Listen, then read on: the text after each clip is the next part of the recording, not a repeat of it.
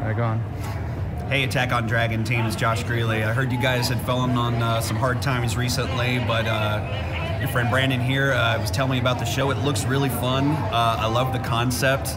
As long as you guys are having fun with it, I think you should keep doing it. Like, if that's something that you really love doing and it brought you guys together, please keep doing it. I mean, because the fandom could always use more creative energy and more out in there. So please keep creating. Please keep doing what you love and putting it out there, because someone's gonna love it. Someone's going to appreciate it, and that's going to drive you forward even more. So please keep it up. Hey guys, this is Dr. Archangel, and for once, after a good long while, I am not wearing any headgear. Who'd have thought? So, as you just saw, that was Josh Grelle at AnimeCon Arkansas. He gave me some great advice when he was here in Arkansas. I'd like to add my own advice to all of you for this one.